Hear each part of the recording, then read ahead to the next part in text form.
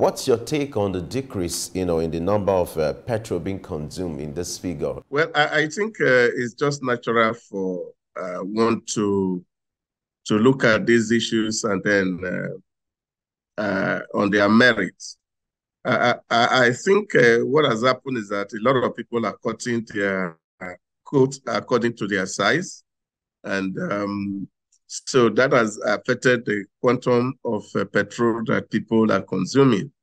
Because this petroleum product has been subsidized for quite a whole lot of time. And so a lot of people could put petrol on 3, 4 cars and drive at the same time. For places where people could walk, they want to drive, and all these things were actually increasing consumption because the petroleum products were not properly priced. And I think that's the challenge that really, of course, this regime had to face in removing the subsidy. And now people really will do what is needed and not live the luxury of wasting the petroleum products. And I think that when purchasing power is reduced, of course, the demand, what people are able to buy will be reduced. You understand that petrol is not only used for cars in Nigeria, people use it to power generators, and even for car owners, some of them now choose to go by public transport because it's cheaper for them, or it seems cheaper for them to do that. So these are some of the reasons that have contributed to the reduction in the consumption of petrol products in Nigeria. At 33.58%, it's quite significant. And yes, until people are able to get more revenue, able to maybe have multiple streams of income, and then the palliative measures that government is putting in place begin to actually get to people, like the 25,000 naira to household, we may not see an increase in the consumption of petrol because the purchasing power of a lot of persons have been reduced due to the removal of fuel subsidy. It's like Nigerians are now being compelled to do what I call financial management 101. They just have to. You just have to cut costs, like what Idauza said. You have to cut your clothes according to your materials, not according to your need now. No. Instances where you have 4 or 3 cars, you have to limit it to 1 to ensure that you manage the funds that you have. And, it's also teaching us how to prioritize, when it comes to scale of preference. You have to discover if going by public transport will save cost or driving will save cost. You have to make preference which one is convenient for you depending on your purchasing power. And also significantly is the fact that 8 oil marketers were being issued import license. What that means is, it liberalizes the process of import, unlike before where you have, NNPC being the sole, importer of Idauza, what's your take on the import license being issued to 8 marketers, to complement the effort being made by NNPC to import fuel? I think it is quite fundamental that this particular regime has to break the monopoly of NNPC, because NNPCL, where of course you have monopoly, you find that, of course, there's a whole lot of abuse of the market process. And I think that's what has happened. I just wanted to lend a voice to what Leslie has said. We're not expecting to see further increase in purchase of petrol, really. One should be actually looking at a decrease, more decrease, because as we speak right now, the cost of energy globally is on the rooftop, and it is actually not helping prosperity and national development all across the globe. And I think it's only in Nigeria because we have not been able to provide our people with basic infrastructure. When you subsidize almost everything in life, what you do, you give people fake life to live. And we have lived that fake life as a people for too long. And I think it's high time that we all come down from those high horses and begin to live lives that are real, because these are some of the issues that actually are fueling corruption in our environment. Yeah, that said, is something that would be very fine, that if we actually allow the competitive forces of the market to determine the price of petrol, so that if 2 people are importing or 6 people are importing, of course, they will all struggle to sell in the market. And that, of course, will bring down the price of the product. And we're also hopeful that eventually there will be also some contributions from local production that will also reduce some of the logistic costs that's associated with importation. All this in the long run will be able to actually drag down the price of petrol, and more fundamentally also will help ease the challenge that we currently face with the forex exchange. All right, let's move on to Abuja, where the Corporate Affairs Commission has exposed 189 fraudulent companies in the Federal Capital Territory that obtained land allocations through deceitful means. The issue here is you have about 189 fraudulent companies, who obtain land allocation through deceitful means. Idauza, what's your quick reaction to this? How did this happen in the first place? Well, I think CS is constitutionally empowered to register companies, and they are supposed to be doing their due diligence before they establish companies and all these things. So it's within their power to actually determine who gets a license to run a corporation in Nigeria. But I'm always skeptical to hear when public corporations come out and tell us that they have discovered fraud.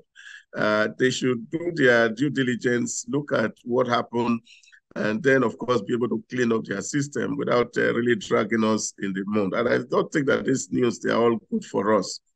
People just want accolade or cheap popularity. I don't think that's the route for us to go.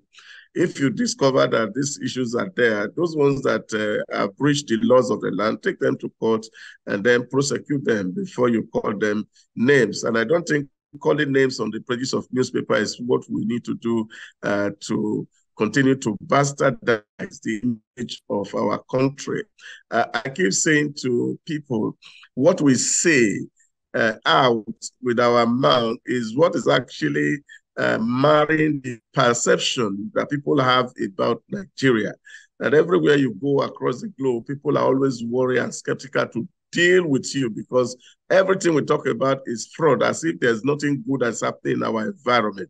I think public officers should be able to manage their communication, that even if these things are discovered, then take them to court, the appropriate court, to determine their liability in terms of infringement on the laws of registration of company in Nigeria than going to prosecute people on the pages of newspaper or on the television screen. That the discovery was prompted by a complaint from the Federal Capital Territory Administration. It also goes to show that they, on their own part, did not do due diligence or they did not do proper verification, because if they had done that, they did not need to wait for a complaint from the Federal Capital Administration to then begin to do some verification. So it's rather coming late. What they should have done at the early stage, they're doing now because the complaint has arisen. So it means that if there are no complaints, then you don't do what you should do.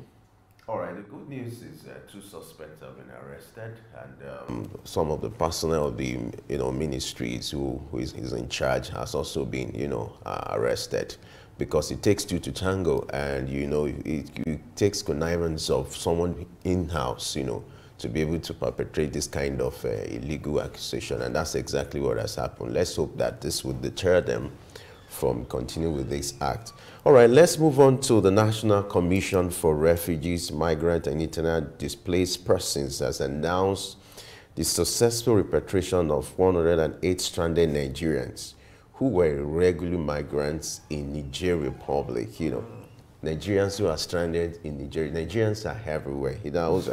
But this one, they were in Niger, illegally, and they are being repatriated to Nigeria. What does it suggest to the need to curb illegal migration? I think this is this is ludicrous. It causes a whole lot of laughter because I can't imagine that we are talking about ECOWAS. Well, I don't understand what you mean by illegal immigrant, that we're supposed to have the liberty to move within the ECOWAS region for 90 days. These people existed 90 days. We have a lot of Nigerians who are in Nigeria, Chadians who live in Nigeria.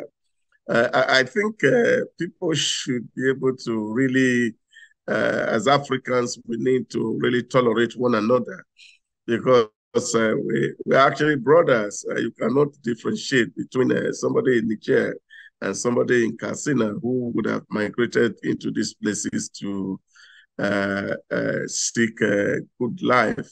But I think it's also this again speaking to the fact that sometimes we also need to count our costs before we embark on some certain journeys, which of course the Jackpot syndrome that people talk about on a daily basis, that many Nigerians just feel that the worst place to live on earth is Nigeria, but that is completely not true, except that you have not been to other places, you will not be able to see that there are also difficulties and people are having difficulty living.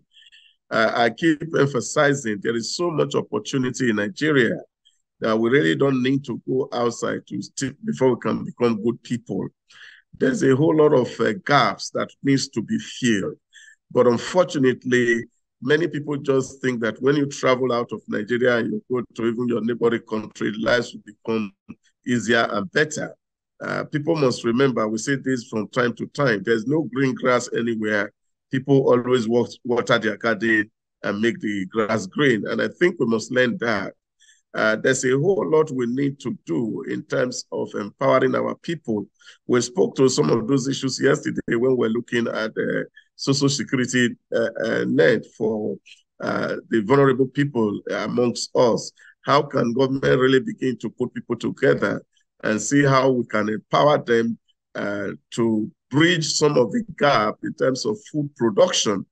As we speak, like I said, from time to time, we can't even export corn because we don't have enough of it to even feed our animals, not to talk about eating. Now, these are opportunities that are waiting to be exploited. And I think young Nigerians should understand this, that we can be in Nigeria and live a very decent life, a good life. And we don't need to really have to embark on journeys that will bring disrepute to us in the distant future before we can think we are doing things useful to ourselves. So for me, it's good that they are back home, and the government must find a way to resettle them and then give them a new lease of life and hope to live for tomorrow. I agree with you, Dels. Some of the reasons, sometimes it's about mindset when people choose to live outside of Nigeria. Because look at it, Niger and Nigeria. I don't actually see the reason why people or Nigerians would leave the shores of Nigeria and want to be stranded in Niger. It's not as if the economic opportunities there are better than what you will have here. And I also do not want to think this has anything to do with ECOWAS intervention in the crisis in Niger. And then talking about illegally or illegal migrants in Niger, having illegal migrants in Nigeria from Nigeria descent to Niger, we have a lot of Nigerians in Nigeria. But to go that route, I'm very sure that the number of Nigerians that will be repatriated back to Niger would exceed 108 stranded Nigerians that were repatriated. So really, I do not really get where this is coming from. But anyways, for those who would want to leave the shores of Nigeria, it's better you do proper planning and you know the way you're going to. There are things you could be doing there that provide a source of livelihood for you and you not become stranded, because it's actually laughable and it's rather an unnecessary embarrassment. The good news, the provision has been made for their welfare, but what bothers me, you have more children in the group, 44 children, you know, 32 males and 29 females. But, you know, the arrangement is being made for the allowances and to ensure that they live in good condition, which is highly commendable. All right, let's move on. The chairman of the Police Service Commission, Solomon Arasa, says 288,266 applications have been received since the opening of recruitment portal for the police commission. You know, this is talking about police recruitment. You know, there was a time we had a conversation on the need to increase the number of police personnel in Nigeria, looking at the demand. You know, the police, you know, are in position to ensure that they handle what we call internal security. And going by some of the security challenges Nigeria has been facing in recent time, the number of police officers we have in Nigeria, the ratio of police to citizens, so that proper policing can be done. Idausa, what do you think about this development where you have more applicants who want to join the Police Service Commission? Yeah, it's a good development. I remember the last time the PPRO Lagos State was saying that police is not as bad as citizens want to paint them, that a whole lot of Nigerians are applying and there is police who is actually declining. It's not as if that profession are not attractive as people tend to believe. But I think it's one good thing that we need to actually increase the policing of our environment, because there's no way we can be talking about development without security, without peace, which has been disturbed in the last couple of years. As a country, we have suffered a lot in terms of attracting foreign direct investment because our environment is not secure.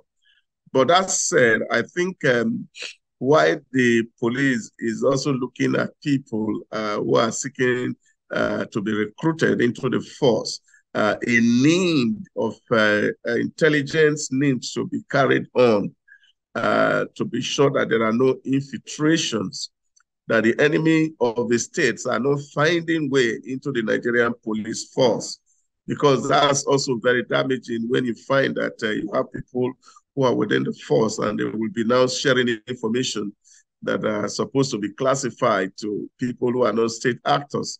And this has also impeded security in our client. And I think in terms of recruitment, we should have to do a lot of due diligence to see that the people who are applying to join the force are real people, people who really have passion to serve in that unit.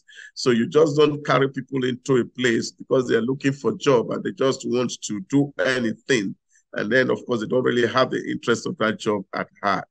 That's one bit. And then, of course, the uptake in terms of the training for this personnel is also very important, because one last report or documentary that was done on the training from one of the police colleges in Nigeria was quite harrowing, where you see that about 10 people are struggling for just one portion of meal. And that would not just be good, because if you want really these people to protect us, to lay down their life to defend the cause of the nation, then of course we must dignify them, beginning from recruitment on the training until they are eventually deployed to man the post where they will be serving the nation. I also hope this recruitment will be done based on merit, not just that you have a specialist, or some people have special interest.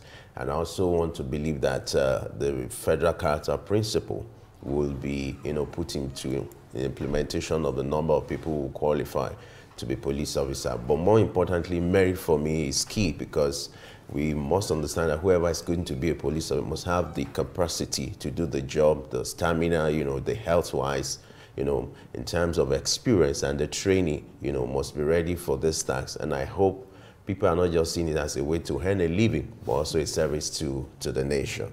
Well, there are requirements and there are also trainings, examinations to be done. I do hope that the process enables the commission to have the best selection of the new recruits.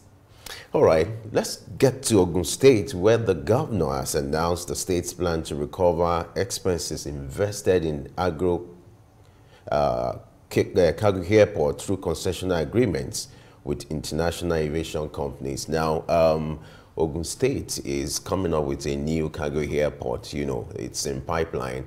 Hopefully activities will kick off, according to the governor, by the end of before the end of the year. It's a way to also see what they can do to promote businesses and investment. And this time around is in partnership with, they're looking for partners who are going to come into the concessional agreement so that the state government can recoup their investment. Let me take this to Idauza. What does this make of the need for PPP arrangement for projects? A sensitive project like this, a cargo airport, Ogun State shares border with Lagos State. What would be the impact of having a cargo airport in a state? Yeah, I think successive regime in Ogun State has actually been investing in some of this basic infrastructure to see how to drive revenue for Ogun State. And I think for me, they're actually already using very positive results. If you saw the ranking that was released on the IGI about 2 days ago, you discover that Ogun is doing excellently well in terms of its aggressiveness in generating internally generated revenue. And I think that's a good news from Ogun State. The governor is doing so much to see how to mop up resource. Because again, there is so much infrastructure gap in Ogun State, and the need to collaborate with private sector operators and players to raise speed up development in that axis is also very critical.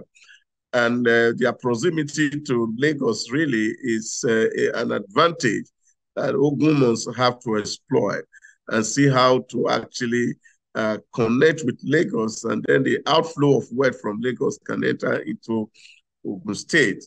And I think it's a welcome development having that port and that PPP arrangement. But I think what is fundamental is that, of course, those who are investing must be assured that when they put in money, they can also take it out. And then, of course, there'll be high yield and return on investment. We need to do all this. And I was listening to the address of the president 2 days ago to the National Economic Commission. All hands need to be on deck, and how we can create mega cities around the states of the federation and see that development spreads. And then, of course, we can eventually eliminate poverty and then let prosperity spread through the length and breadth of the nation.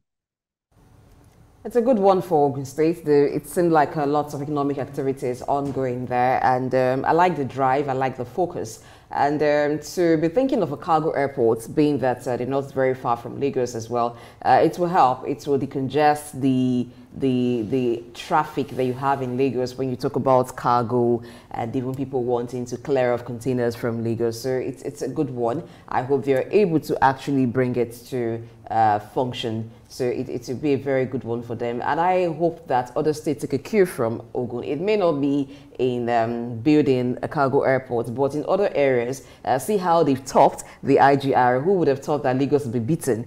Because Lagos is the commercial hub of Nigeria, you would expect that they'll always be on top. But it's good to see how creative they are with IGR. So a lot of states can't even sustain themselves if they were meant to or if they're asked to. So it's a cue from them, and they should begin to learn how Ogun is able to create the environment for industrialization and think ahead, not just thinking that because your estate's allocation will come and then you need not be creative about how you generate revenue. All right, Ogun State seems to be a source of attraction for industries now. So we see most of the factories that you have in this area, you have more of them sited in Ogun State, and to them, that's to improve industrialization, production, and also improve the economy of that state. And interestingly, they're also making revenue from that, so we hope they keep up with that.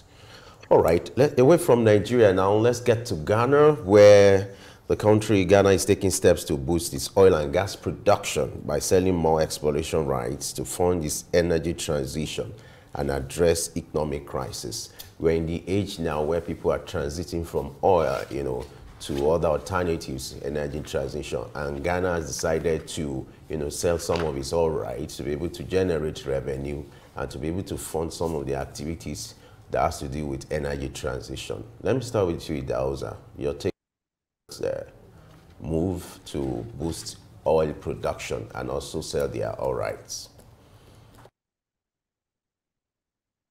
Well, it's quite a huge challenge for us in the African continent that we have not been able to really develop local technologies to actually drive the process of growth, that we have to always look outside to be able to generate support. Ghana economy has been experiencing a whole lot of decline in recent times. And yet, of course, God has also blessed them with crude, apart from gold and cocoa, that's also very prevalent in that economy. And I just think that we must begin to grow our capacity, especially in research and development, so that as Africans, we can begin to find solutions to our own problem. Because the truth is that he who pays the piper dictates the tune. Now, if you get into agreement with people, and then of course you are entering into that agreement as a weaker partner, then of course you cannot really get the full benefit of the things that you want. Now, if we are exploring these natural resources ourselves, we will make more revenue. And then, of course, we can determine what kind of technology that comes in here. But I'm also hoping, because part of the issues that we are here talking about in Casablanca is the way we do procurement, so that such a way that we are not just allowing people to take away crude, but also allow them to bring and transfer technology to our environment, so that even some of this refining are done in Ghana, and then, of course, create employment for the teeming Ghanaian youths, and then make that economy very robust. And I think all of this must be factored into these issues. Yeah, while we still talk about transition, energy transition, and I think African countries must look at their own peculiarities vis-a-vis what is happening in Europe. And I don't think that the situation in Africa is as bad. And so we don't need to have to sell what we have to invest massively on the technology that is not local to us. Because the more of these things we actually do, is also more money we ship to Europe and to Asia. So let's make use of what we have and grow up to a level that we can begin to invest in our technology and grow our own technology to solve our peculiar and unique problems.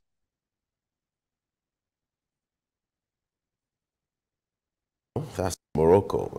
The news about this country is that Morocco and the African Development Bank have signed 3 financing agreements worth over $82 million. Sorry.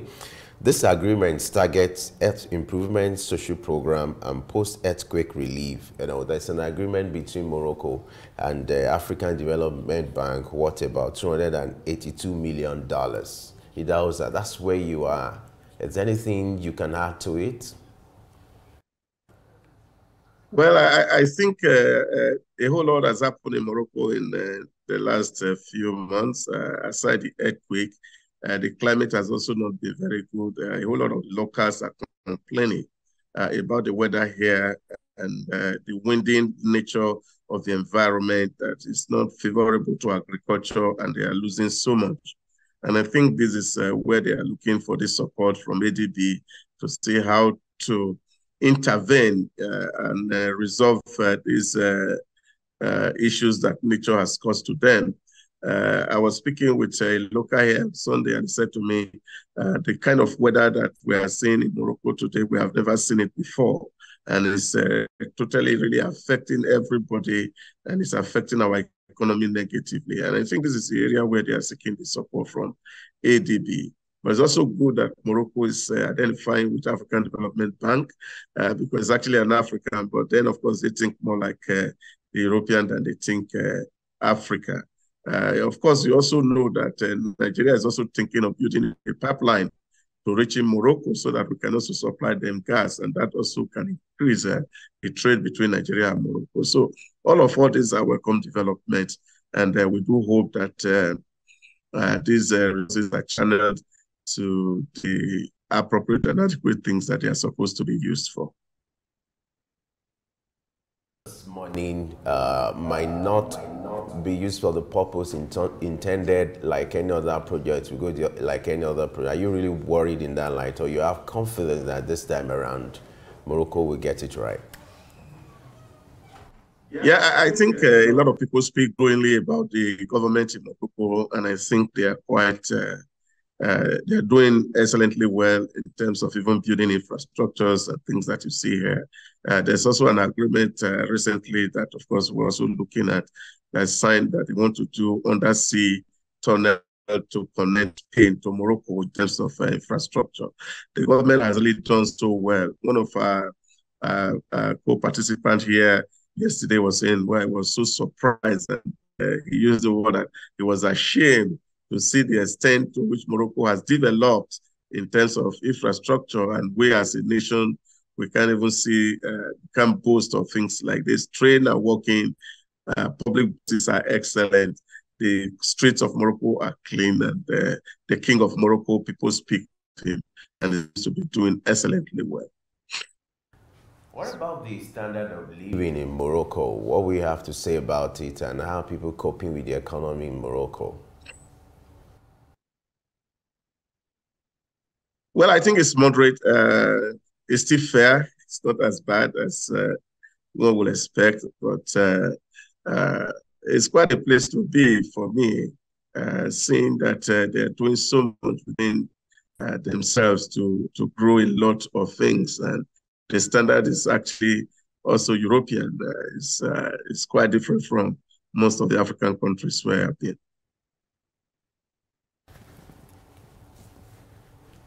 All right, thank you very much, Idris. We do hope that you're enjoying your stay in Morocco. I just want to ask, because you talked about how Moroccans think more like Europeans than Africans. What could be responsible for that? Is it about the location, or it's just a mindset?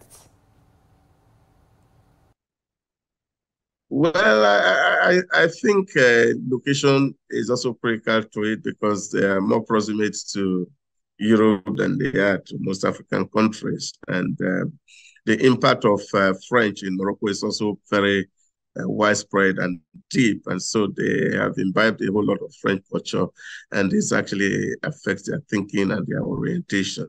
And their color also is looking more like a European than they like Africa. So for me, I think their location is part and parcel of these things.